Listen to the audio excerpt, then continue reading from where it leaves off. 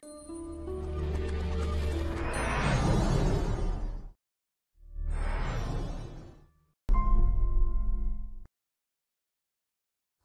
folks, welcome to the field, my field, because I have a field, all it is. And my head's melted right now from writing software for the PCS controller. So I need a break. So I said, let's go up the field and I'll show you what I have in the field. Have some of these things. As you can see, they are, located on one of these new and high-tech mountings called grass. Yes, I am working on a proper mount for them, but with the old energy crisis going on, I kind of got sick of looking at the panels just sitting there stacked. Figured let's mount them. Now, where we are here, I'll turn the camera around for you. There's a lot of trees and an awful lot of trees, and then when there's trees, there's more trees. So having them on the ground like that is not ideal, but the way I figured it, any energy is better than none. So let's go have a look and see what we have here. So it's kind of a mixed bag, as you would expect from me. We have 4 panels here. These are monocrystalline panels, so are much better suited to getting energy from kind of overcast conditions versus direct sunlight. Or sorry, there's not, wait now, there's 4 of those and 2 more. Oh yeah, so there's then 6 monocrystalline panels. Those 6 are connected in series and are connected to our inverter in the power shed, which we will show you in a minute. Obviously, I've only used high quality solar cabling for this. Yeah.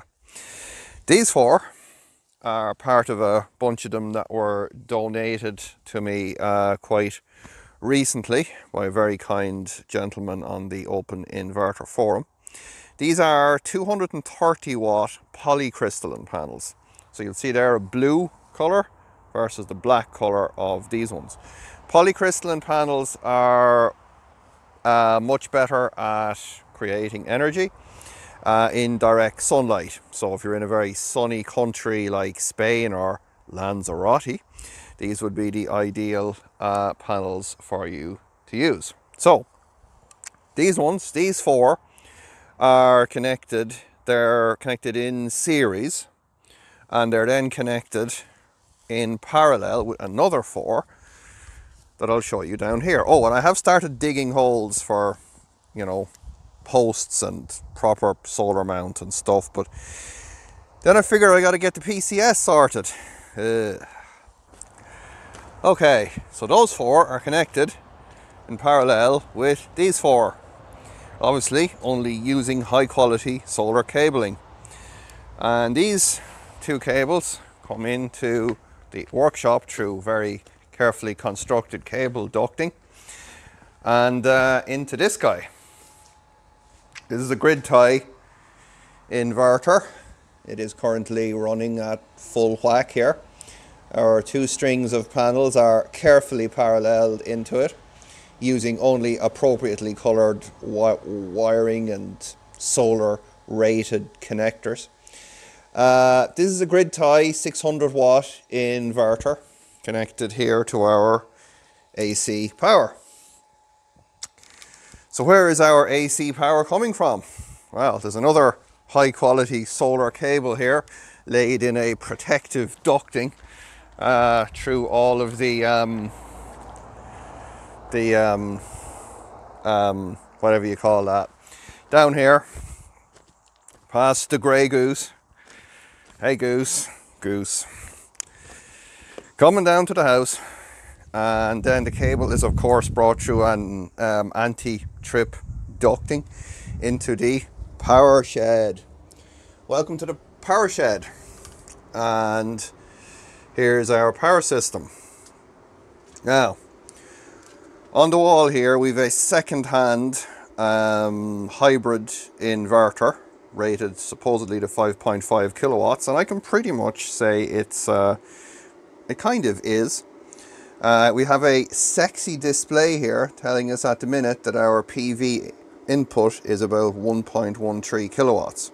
So that is a combination of the 6 panels that we have up the field connected directly to it through this solar rated disconnect connector, and obviously with this solar cable here and solar connectors and everything. Yes.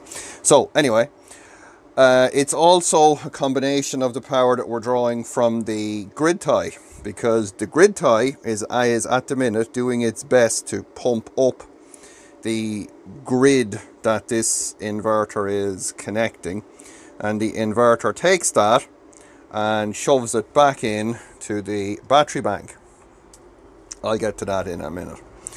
So also I have panels on the roof, on the high quality solar roofing here. I love the way they used a bit of a tree to form the roof here. Really good eco building techniques.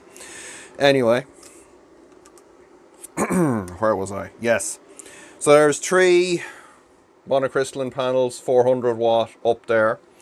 They are, I used to have a solar controller for them here, but that exploded. So I just connected them directly to the battery through a high quality DC rated circuit breaker. So right now, according to our high quality battery gauge, we are pumping about just over 1.5 kilowatts into our battery bank, as well as running all of the house loads and the shed loads and all of that stuff directly from solar.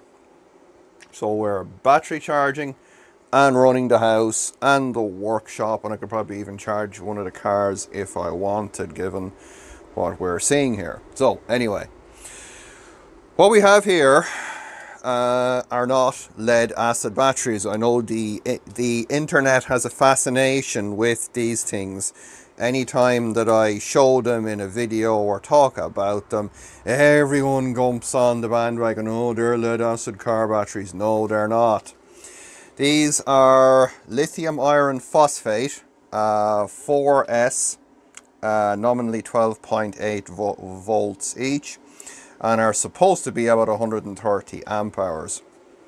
At the minute, we've got 2 strings of 4 series paralleled, giving us about 10 kilowatt hours of storage. I have 2 more here on this top tray, and I hope to get 2 more that I could fit here. And that would then give me about 15 kilowatt hours of battery storage here. So that is our little very quick, very thrown together solar system. Just did want to give you a tour. Oh, and power to the house goes in through this 5x16 square cable, and that's it. AC power goes in here. Battery connects down there with those high quality battery connectors. So that is our system at the minute. Oh no, clouds. We're losing energy. Anyhow, that's it. Welcome. That's our quick and simple solar system.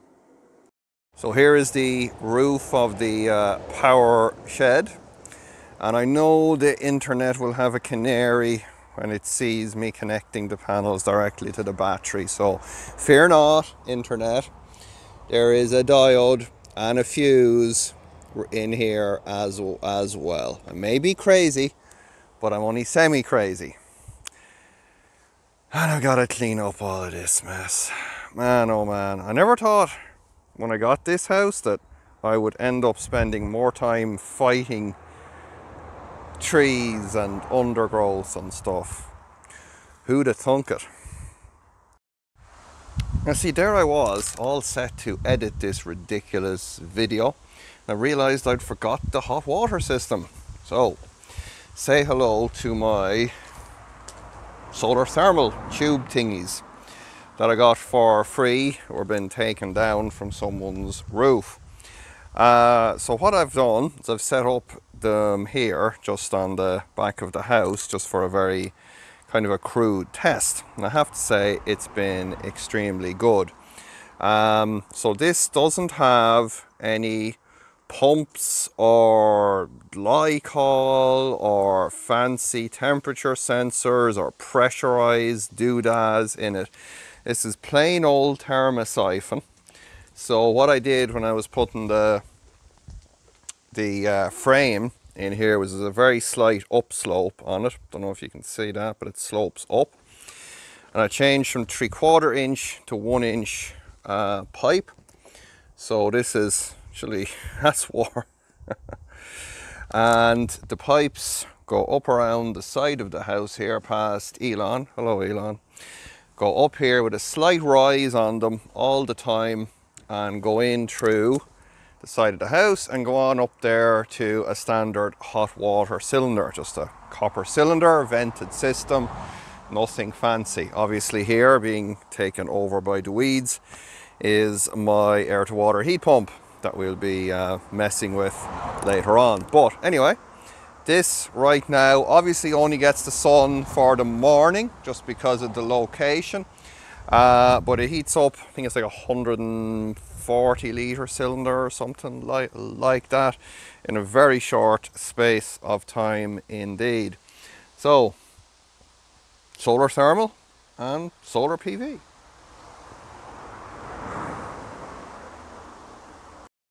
So folks, hope you didn't enjoy that little tour of our solar power system. I'd love to stay and talk further, but unfortunately the PCS calls. So I'll leave you at that. As always, don't forget to dislike, do not share, unsubscribe and turn off notifications. And for pity's sake, don't support me on Patreon and PayPal and things like that, because then I'll just get more of this kind of stuff. And nobody wants that. Also, links in the description to GitHub, Open Inverter Forum, Good Enough Garage as well. I love that guy. And yes, so that's it. And until next time, happy energy crisising.